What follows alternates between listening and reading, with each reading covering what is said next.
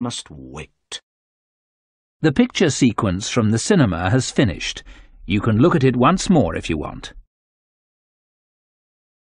We had not slept all night and I was very tired. I went to bed and woke late in the afternoon. I felt much better. I went downstairs. Holmes was reading a book. I saw at once that he was worried. "Is there any news?" I asked. "Nothing at all. I can't understand it. I am very surprised and disappointed. My agents say that they cannot find the Aurora." "Can I do anything to help?" I asked. "Nothing." "Then I'll take Toby back to Pinchin Lane. Then I'll go and see Miss Morstan and tell her what has happened." I went to Miss Morstan's house. She looked very pleased to see me. I told her that we had not found the treasure yet, but she did not look disappointed. I was surprised about this, but I was also very pleased. I said good-bye to her and drove back to Baker Street. I went to bed, but I could not sleep. I was thinking about Miss Morstan. I wanted to ask her to marry me. All night I heard Holmes walking up and down in his room. Next morning he looked tired and ill. "My agents cannot find the Aurora," he said impatiently. "They have searched the whole river. The Aurora has disappeared." We waited all that day, but there was no news. The next day I woke early. It was still dark. To my surprise, Sherlock Holmes was standing by my bed. He was dressed and ready to go out. "I have had an idea, Watson," he said. "I am going up the river myself. Perhaps I can find the launch. You must stay here. There may be some messages." Holmes left without another word. That day, the time passed very slowly. I picked up a book but was unable to read it. I was thinking all the time about the wooden-legged man and the pygmy. Where were they? Why could Holmes not find them? I was worried about my friend. I knew that he was a clever detective, but perhaps this time he would not be able to catch the murderers. At 3 o'clock in the afternoon, I had a visitor. It was Inspector Jones, the police officer. I was astonished. Inspector Jones had changed completely. 2 days ago, he had been very rude to Holmes. He had not wanted his help. Now, he was very quiet and polite. "Good afternoon, Dr. Watson," said Inspector Jones. "I'm afraid that I made a bad mistake. I have had to let Thaddeus Sholto go. Sholto has proved that he was at a friend's house when his brother died." Inspector Jones looked so sad that I began to feel sorry for him. "I've received a telegram from Sherlock Holmes," the inspector went on. "Here it is." I took the telegram and read it.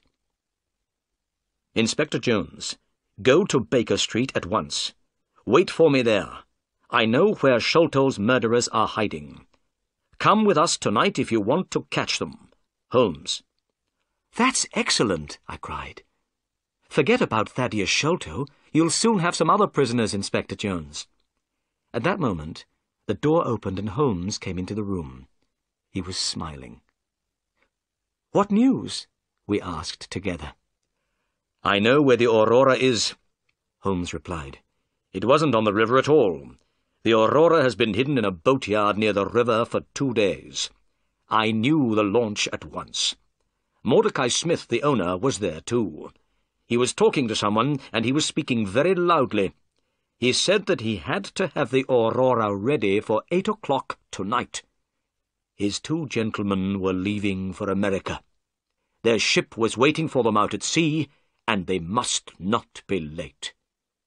I knew immediately what they were planning to do," went on Holmes, "and I know what we must do. Inspector Jones, will you help me?" "I was wrong before, and you were right," said Jones sadly. "I didn't listen to you then, but I'll help you now." "Good," said Holmes. "We need a fast police launch, as fast as the Aurora. It must be ready this evening, and 2 or 3 strong policemen to come with us."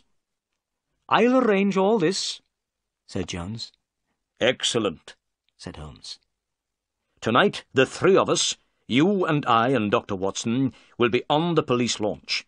We will be waiting outside the boatyard at 8 o'clock. We'll be ready for the Aurora when she comes out. We'll catch the murderers, and we'll get the treasure." The picture sequence from the cinema has finished. You can look at it once more if you want. At 7 o'clock that evening, the three of us, Inspector Jones, Holmes, and myself, went down to the river. Both Holmes and I had guns in our pockets. Inspector Jones had promised to let us use the police launch. This launch was now waiting. 4 strong men were on board the launch. Soon we were moving quickly down the River Thames. The police launch was very fast. We passed all the other boats on the river without difficulty. This pleased Holmes very much. By 8 o'clock we had arrived opposite the boatyard where the Aurora was hidden. It was now dark. We waited. 10 minutes passed. Suddenly a launch came out of the boatyard. It was black, with 2 red stripes. It was moving very quickly. "That's the Aurora," cried Holmes. "Follow it, quickly! Faster! Faster! We must catch them!" We were going so fast that the police launch started to shake, but we could not get near to the Aurora. The chase became more and more exciting. We went in and out between other boats. Many times I closed my eyes. I was sure that we would hit something. At last we got closer to the Aurora. Inspector Jones turned on a light and shone it on the Aurora. "Stop!" he cried. "Stop! We are the police!" In the lamplight we could see some men on board the Aurora. One man was sitting at the back of the launch. Beside him was a strange, dark shape. We could also see Mordecai Smith, the owner of the Aurora. He was working as hard as he could. He was trying to make the engine of the launch go faster. Inspector Jones shouted again, "Stop!" Suddenly, the man at the back of the Aurora stood up. He shouted at us angrily. He was a big, strong man. Then I noticed that his right leg was missing. There was a wooden stump in its place. This was the wooden-legged man. At the sound of the man's voice, the strange dark shape beside him moved. It was a small, dark man, the smallest man I have ever seen. But the pygmy's head was large. His face was hard and cruel. As soon as Holmes saw the pygmy, he took out his gun. I did the same. "Shoot him if he moves his hand," said Holmes. At that moment, the pygmy put a short piece of wood to his lips. We fired our guns together. The pygmy fell backwards into the water with a terrible cry. The wooden-legged man turned the Aurora towards the bank of the river. As soon as the Aurora touched the bank of the river, he jumped out. It happened so quickly that we were not able to slow down and stop the police launch. The man had landed in the soft, wet mud of the river bank, but his wooden leg had stuck in the mud. He could not move. We managed to turn the police launch round. We went towards the wooden-legged man and threw him a rope. Then we pulled him up over the side of our launch. Mordecai Smith was still on the Aurora, but he did not try to escape. We tied the Aurora to our launch. The chase was over. On the deck of the Aurora there was a big, heavy chest. We were sure that it contained the Agra treasure. We carried the heavy box onto the police launch. Suddenly, Holmes stopped and pointed. "Look," he said. I looked where Holmes was pointing. I saw one of the pygmy's poisoned thorns. It was fixed in the wood where Holmes and I had been standing. The poisoned thorn had passed through the air between us. Holmes was smiling, but I felt cold and sick. We had escaped a horrible death. As we went back up the river, we shone our light on the water. We were looking for the body of the pygmy, but we saw nothing. His body still lies somewhere at the bottom of the River Thames. The picture sequence from the cinema has finished. You can look at it once more if you want. The wooden-legged man was our prisoner. He was sitting in the police launch opposite the treasure chest. He was about 50 years old. He had black curly hair and a black beard. He did not look angry anymore. He was not interested in anything. "What's your name?" Holmes asked him. "Jonathan Small," replied the man. "Jonathan Small?" repeated Holmes. He took out the piece of paper which had been found in Captain Morstan's luggage. Holmes read out what was written on the piece of paper. "Jonathan Small, Mohammed Singh, Abdullah Khan, Dost Akbar, the Sign of Four." "Give me that paper," said the man. Holmes gave it to him. "Yes," Small said. "I am one of the Sign of Four. This paper is a plan of the fortress at Agra in India. My 3 friends and I found the treasure many years ago. Tonight I have lost the Agra treasure, and you have killed my dear friend, Tonga. I'm not sorry about the deaths of Sholto and his son. I'm not sorry about anything. Do what you like with me." "You will tell us your story later," said Holmes. "But first, Watson, would you take the treasure to Miss Morstan?" "I shall be pleased to do that," I said. But I was not speaking the truth. I did not want to take the treasure to Miss Morstan. I did not want her to become a rich woman. "Inspector Jones and I will take our prisoner to Baker Street," said Holmes. "We'll meet you there, Watson." Then Holmes turned to Jonathan Small. "But where is the key of the treasure chest?" "At the bottom of the river," replied Jonathan Small.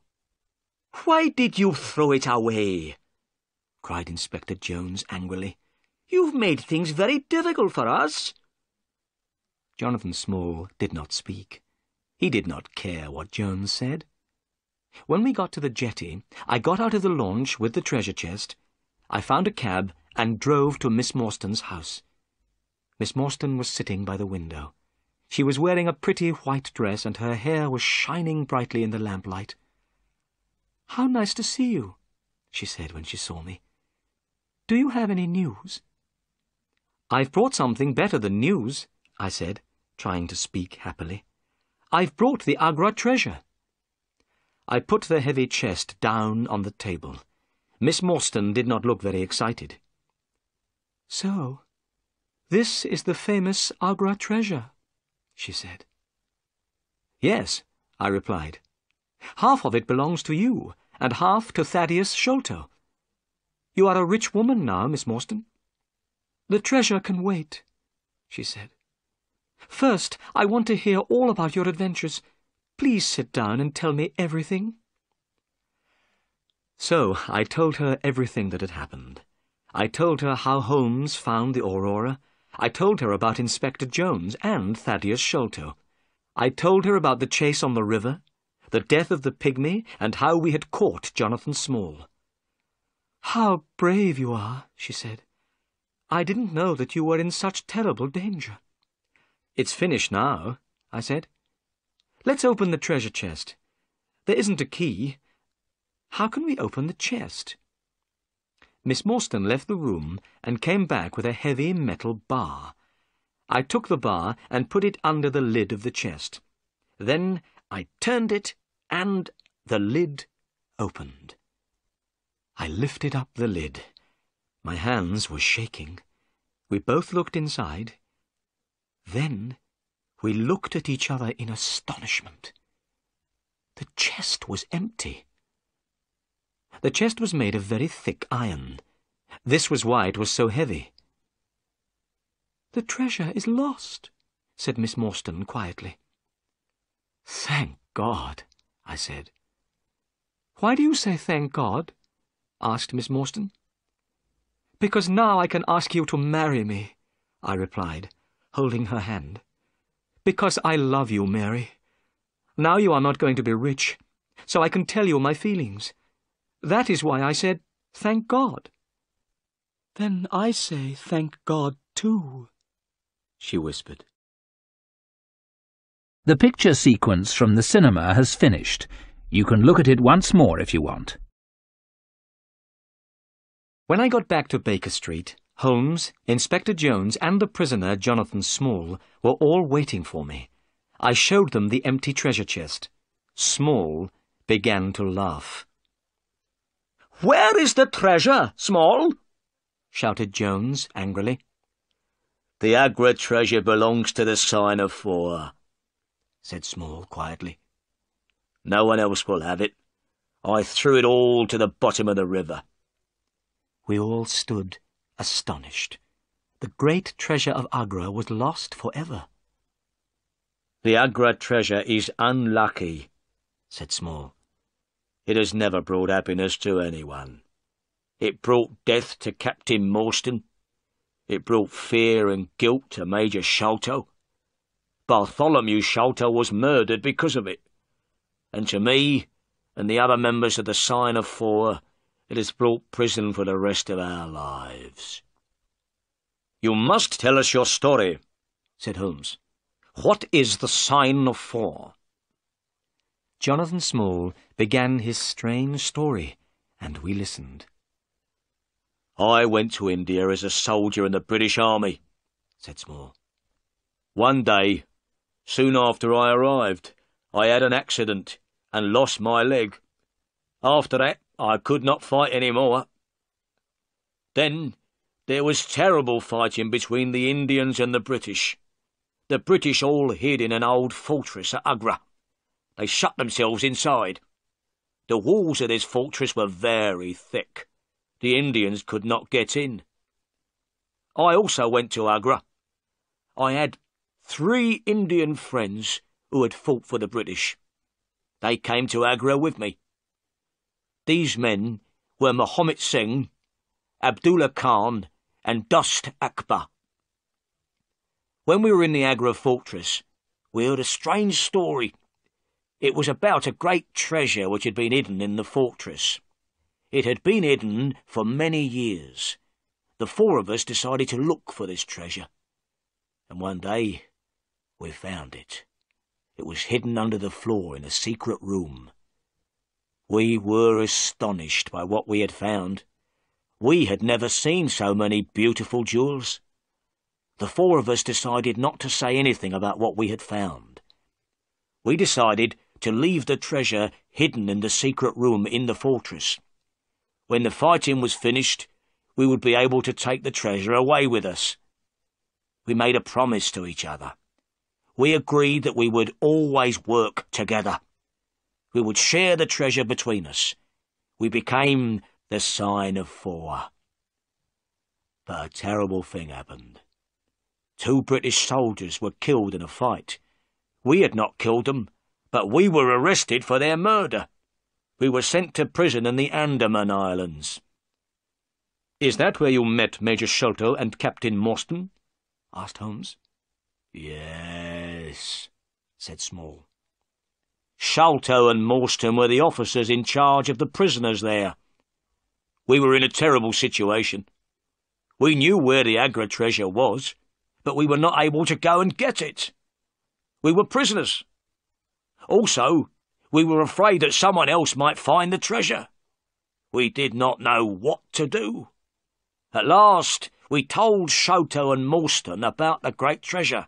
We asked them to help the 4 of us to escape. When we were free, we would get the treasure and share it with them. But Sholto said that he did not believe us. He said he did not know if we were speaking the truth. Sholto did not know if the treasure would be there. He said he would go to India. If he found the treasure, he would come back. He would help us escape from prison. Sholto asked the 4 of us to give him a plan of the fortress at Agra.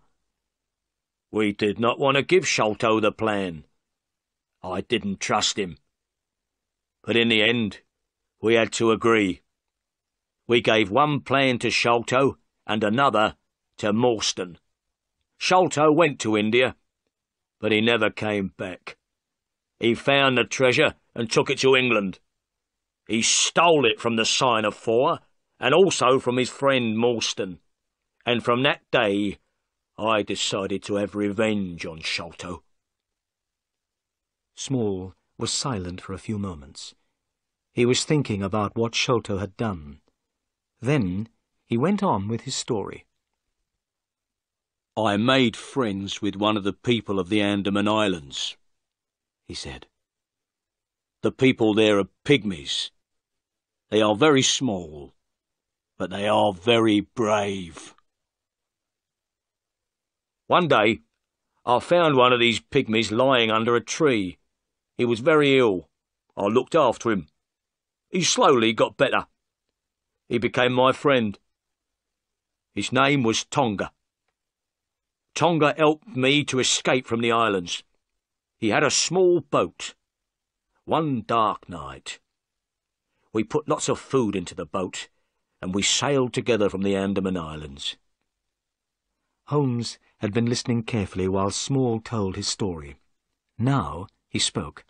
"Ah, I understand," he said. "Major Sholto received a letter. What was written in the letter frightened him to death. It must have been the news of your escape which killed him." Small went on with his story. "At last Tonga and I reached London, but I was too late to have revenge on Sholto. Sholto was dying. He saw my face at the window. That night I got into his room and left a message. It was from the Sign of Four. Tonga and I waited 6 years. We watched Pondicherry Lodge and Bartholomew Sholto carefully. When Bartholomew Sholto found the treasure, we knew about it immediately. With Tonga's help, I got into his room.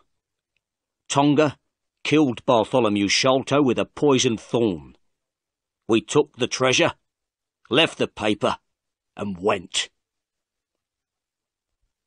I had paid Mordecai Smith to take us to a ship. We were planning to go to America. But now everything has changed. Tonga is dead, and I am your prisoner. And the Agra treasure is lost forever." We were all silent. We were thinking of the great treasure which was lost in the mud at the bottom of the River Thames. Perhaps it was better there. "Dr. Watson," said Holmes, when Inspector Jones had taken Small away. "That is the end of our adventure." "Yes," I said, "but I have some very good news. Miss Morstan and I are going to get married." "Excellent," said Holmes. "The Agra treasure has at last brought happiness to someone."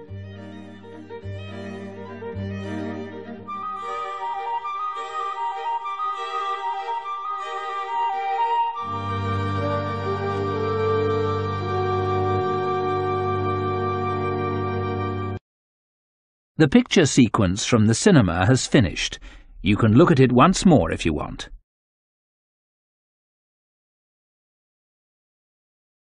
The newspaper chase. The time is 1 o'clock in the morning. The place is the Wrightsville Town Art Gallery. A window opens and a man comes in. His name is Harry Black, and he is a thief. It is dark in the art gallery, but Harry has a light. He looks across the room at a painting. "There it is," he says. Harry moves quickly across the room. He stands and looks at the painting. $1 million for this, he thinks. I don't understand it. But he takes a knife from his coat. Then he takes the painting very, very slowly from its frame. Harry goes back across the room to the window, but he walks into a table. There is a beautiful blue glass vase on the table. It falls on the floor and breaks into 100 pieces. Harry smiles. Is that $1 million vase? He thinks. It isn't now. He runs across the pieces of glass to the window. Harry has a room in Mrs. Allen's rooming house. He goes quietly up to his room and closes the door. Mrs. Allen and her daughter, Janie, are sleeping. They don't hear him. In his room, Harry takes the painting from his bag. He puts it in a newspaper. Then he puts the newspaper under his bed. In the morning, Janie Allen is in the kitchen. She's putting old bottles into a box. Recycling is important, Janie thinks. On the TV, a reporter is at the Wrightsville Art Gallery. He is talking about the painting. It's $1 million painting, he is saying. Here's a photo of it. Now the reporter is talking about the blue glass vase. It's in 100 pieces now, he says. Janie looks at the photo of the vase. Then she asks her mother, "Do you have any old bottles?" "No," Mrs. Allen says. "That's all, Janie. But the newspaper recycling truck is coming today." "Of course," Janie says. "It's Friday." Harry isn't in his room. He is talking on his telephone to a man in Seattle. The man wants the painting, but Harry isn't happy. $5,000? Harry says. No, it's $1 million painting. What? No, I want 50,000, not 5. What? The painting? Yes, I have it. And it's okay. Janie is looking for old newspapers. Early on Friday mornings, she takes them from every room in the house. Then, later, the newspaper recycling truck arrives. Janie opens Harry's door and looks into his room. She always takes his old newspapers or bottles for recycling.